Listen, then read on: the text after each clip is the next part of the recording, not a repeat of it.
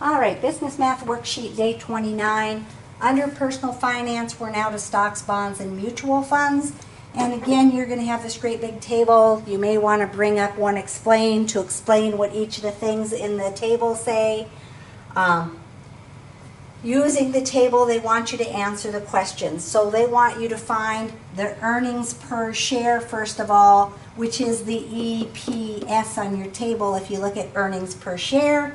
So in this case, $1.43. The second question wants the lowest price paid for a share of stock in the last 12 months. So if I look at my table, I have a 52-week low. That would be the low for the year. So $23.80. And then the last one says price to earnings ratio, and the price to earnings ratio is the one that says PE ratio. And so the price to earnings ratio, 26.73.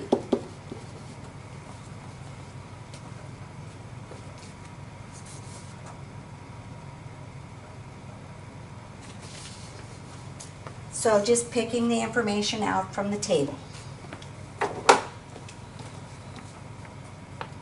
And so if we look at number 2, again it says use the information for Blue Northern Clothing Company presented in the table below. Determine the following: the difference between the closing price today and the closing price on the previous trading day. So I want to find the difference between the two prices. The difference between the two prices is going to end up being this one that says the net change. How much did it change by? If I'm finding the difference, I'm finding the net change, $1.17. The next one says the percentage of dividend income when compared to the close price. The percent of dividend income when compared to the close price is the yield percent.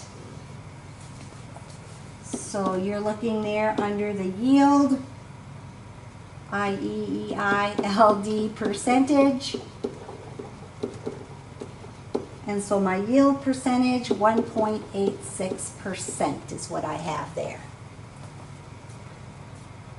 And then the next one says the highest price paid for a share of stock. So that's going to be my 52-week high, $37.83.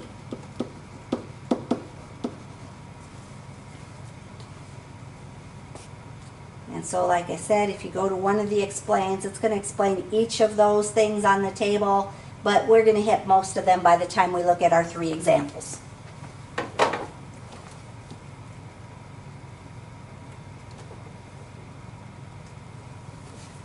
And so on number 3, it says use the information for Northern Resorts and Hotels presented in the table below to determine the following: the last price paid for a share of stock on this trading day.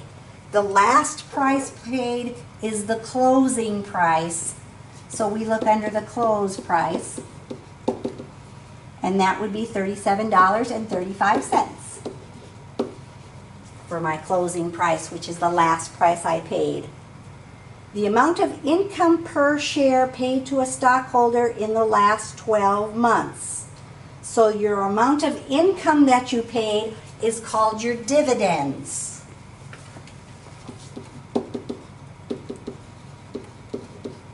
So the dividend is 67 cents per share. And the number of shares bought and sold on this trading day, the number of things bought and sold is called the volume. The volume. And so 1,590,000 shares were bought and sold on that day.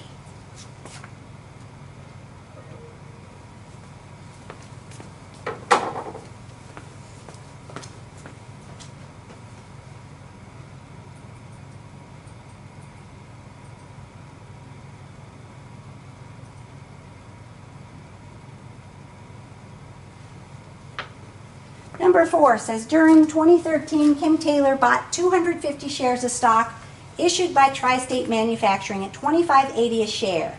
Kim later sold the shares for $49 per share. The broker charges $20 commission per trade. So both when I buy and when I sell, I'm being charged that $20. Calculate the following, and if you have negative amounts, put them in parentheses. That's usually how you mark a negative value. The total cost of the investment, including commission. So we bought 250 shares at $25.80 per share. I gotta find my calculator. So 250 times $25.80 would give me $64.50. Now that's just the price per share. We also have to have the charge of commission. So they're going to charge us $20 for making that transaction. So $64.70 is my total cost, including the commission. Then I'm going to sell my stock. I have 250 shares. I'm going to sell it for $49 a share. So I'm going to make some money. So 250 times 49 is $12,250. But I have to subtract the commission. So I have to subtract $20 on there to pay my fees. So that would be $12,230. So there's my first answer. There's my second answer. Now it wants to know, did you have a profit or loss on the investment? This one's going to have a profit because I sold it for more than I bought it for. So my number will just be written as the regular number. I don't have to worry about using the parentheses. I'm just going to take the 230. I could write. The 12,230 that I sold it for minus the 64.70 that I bought it for. So 12,230 minus 64.70 means that I had a profit of 5,760.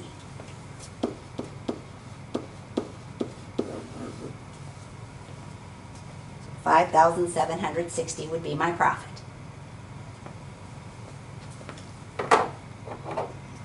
During 2013, Tom Washington bought 200 shares of a stock issued by Goodson Publishing Company at $31.20 a share. Tom later sold the shares for $33.13 per share. The broker charges $35 commission per trade. Calculate the following. Write negative amounts, if any, in parentheses. So the total cost of my investment. I bought 200 shares at $31.20 per share. So 200 times $31.20 would give me $62.40. But they're charging a commission of $35 per trade, so I have to add that $35 on. So that would be $62.75 for the total cost, including my commission. I'm then going to turn around and sell my shares. I still have 200 shares. I'm going to sell them for $33.13. So I'm going to make a little bit of money per share. So 200 times $33.13 gives me $66.26, but I have to pay the commission, so I'm going to subtract $35 off of that. Minus 35. So I made $65.91 when I sold them. So I bought them for $62.75. I sold them for $65.91. I made a profit. My profit would be the difference. So $65.91 minus $62.75. So $65.91 minus $62.75 means I have a difference of $316. So I made a profit of $316.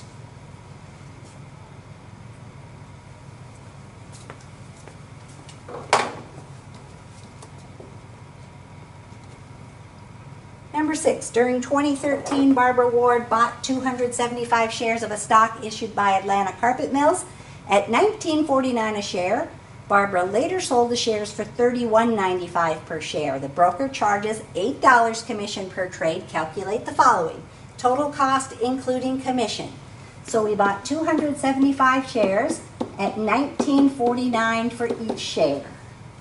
275 times $19.49 would give me, I'm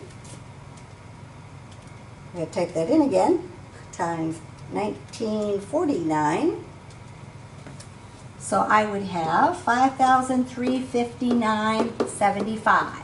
But I had an $8 commission that I had to pay, so I'm going to add my $8 on. So if I add my $8, my total cost, $5,367.75.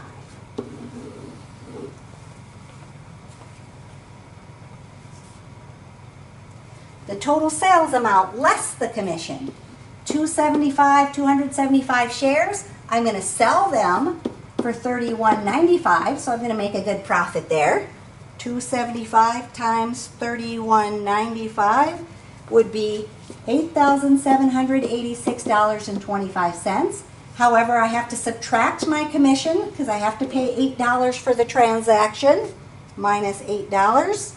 So $8,778.25 would be the amount of money that I got from my sale.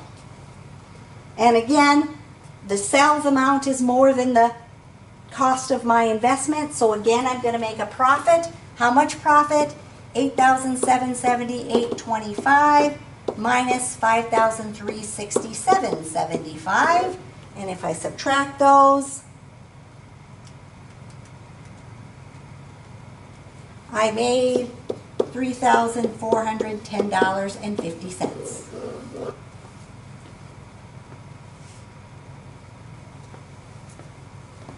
So there's number 1, there's number 2, and there's number 3 answer.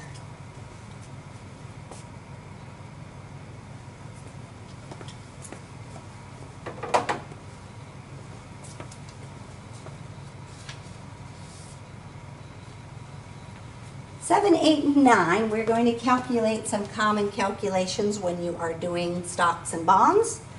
Number 7 says, for 2013, the annual earnings for the Tennessee Electric Company were $5,400,000. The corporation has 3,862,300 shares of common stock outstanding and pays an annual dividend of 81 cents per share. The closing price for a share of common stock was $40 last night. Calculate the following. The first one there wants you to calculate the current yield. The current yield is your annual dividend per share divided by your closing price. So the annual dividend divided by the closing price. So my annual dividend per share is 81 cents. I'm going to divide that by my closing price, which was $40. So 81 cents divided by $40 is going to give me a decimal.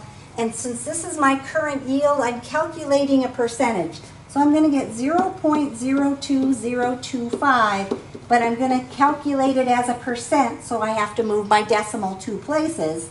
And then it says round to 2 decimal places. And when it says round to 2 decimal places, it means 2 places after the decimal. So I'm going to say it's 2.0, and I've got to round that up to a 3. So 2.03% is how I would calculate that current yield. The annual dividend per share divided by the closing price. Then I'm going to do the earnings per share. So I am going to take my annual earnings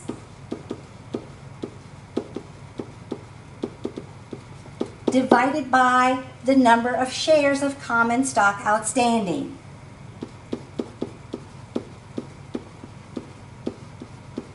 Abbreviate a little bit. And so my annual earnings were $5,400,000.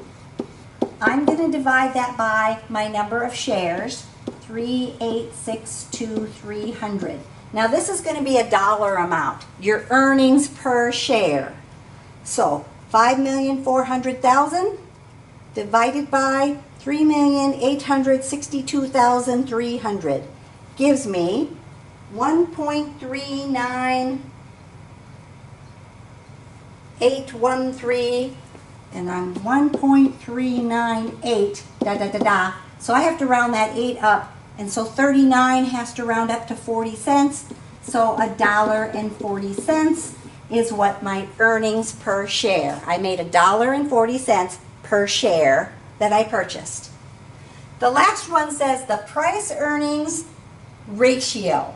So what I'm doing is taking the earnings per share that I had from that other problem, and I am going to take the closing price divided by that value.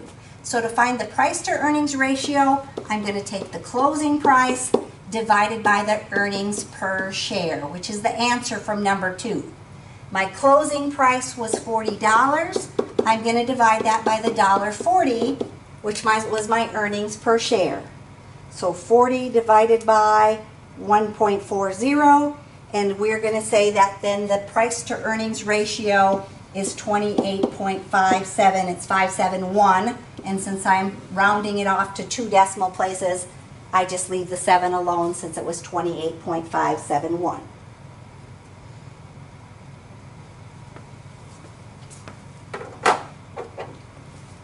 So for number 8, I'm doing the same calculations. It says for 2013, the annual earnings for Blue Star Racing Equipment were $6,800,000. The corporation has 11,975,500 shares of common stock outstanding and pays an annual dividend of 48 cents per share. The closing price for a share of common stock was $30 last night. Calculate the following. So for the current yield, we're taking our annual dividend divided by our closing price. So our annual dividend per share was 48 cents divided by the closing price, which was $30. If we divide that, we get 0.016, but we need to change that into a percentage. So we're going to times it by 100%, which moves the decimal 2 places, so 1.6%.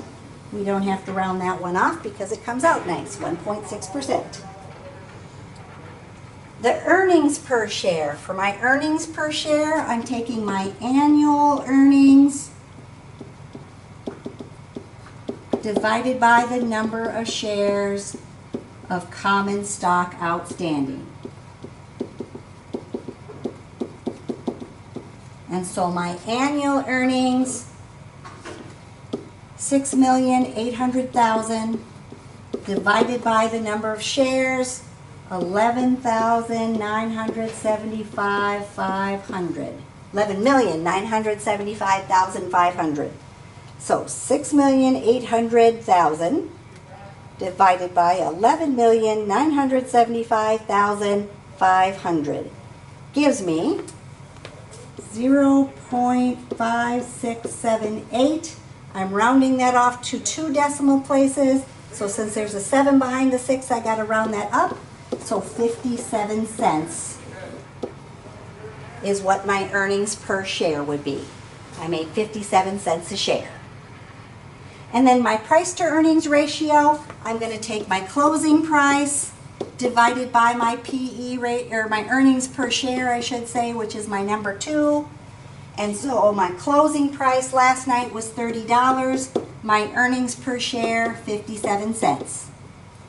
So 30 divided by 0.57 gives me 52.63. And there's a 1 behind there, so I don't have to round that up.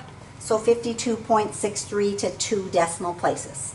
52.6315, but there's a 1 right behind the 3, so I just leave it, 52.63.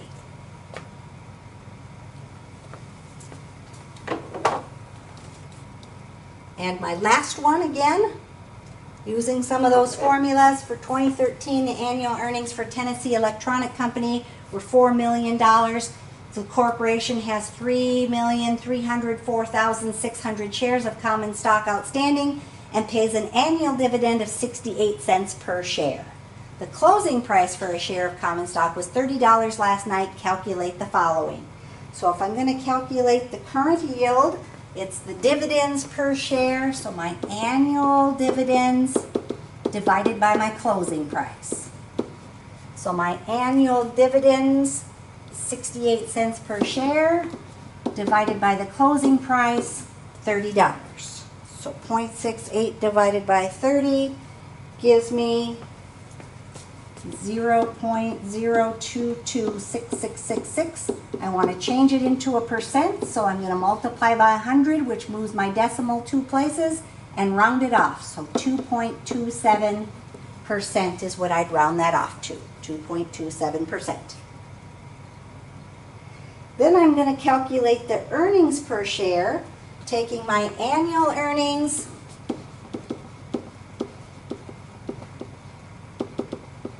and dividing that by my shares of common stock outstanding.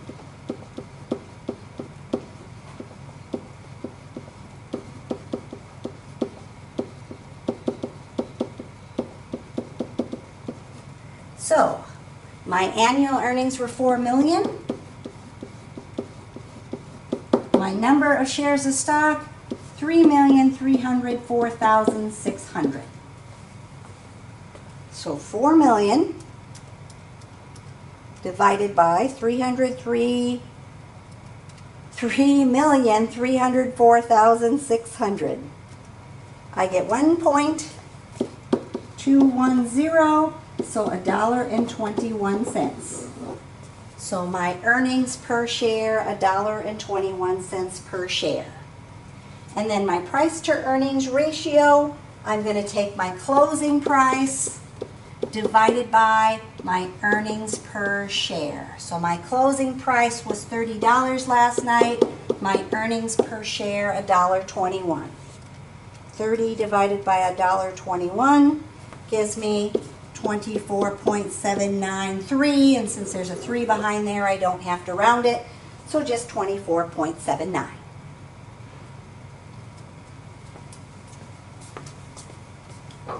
All right, that is the end of worksheet day 29. Again, if I go slide up to the top, if it lets me slide up to the top, that's under the personal finance section under stocks, bonds, and mutual funds.